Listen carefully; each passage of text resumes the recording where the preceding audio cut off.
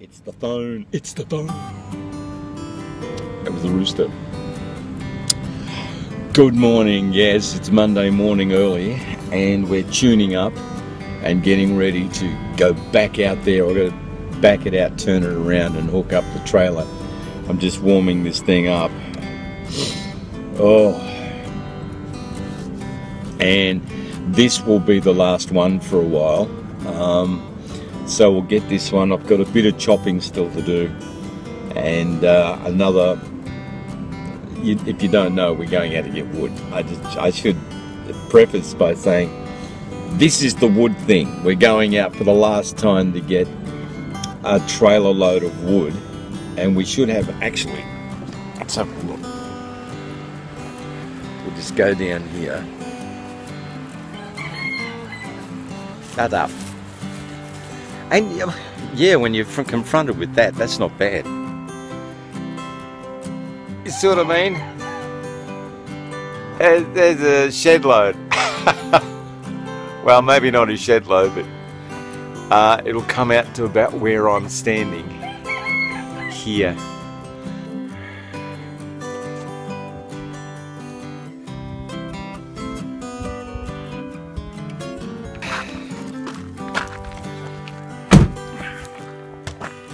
Hey, I know you can't see her. I'm finding it hard to focus myself. So, yeah. There's Mrs. Mac in the bush. Right there, look at her go. There she is. I nearly tripped over it. How we doing? Oh, really?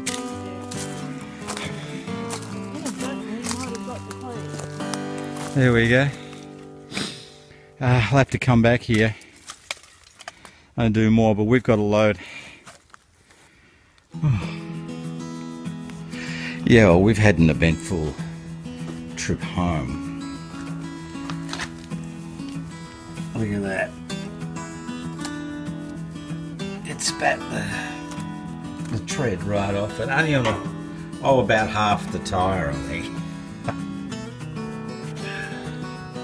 Anyway, that happened about 5 kilometres from home, and we've got a nice load. But this was going to be the last load for possibly the year. We're going to leave it for a month and see how we're travelling. I knocked up something bad today. I really had enough, and I tried to sharpen the chainsaw out on the back of the station wagon here and made a mess of it. It was cutting on an angle like that. I did a really good job. So anyway, we'll leave it for now. I've got to resharpen the chainsaw and then put a new tyre on the thing, on the trailer. I've got one in there on a wheel, on a rim and everything. I've got just sitting in there. Just needs to be pumped up. So we're okay. Everything's fine.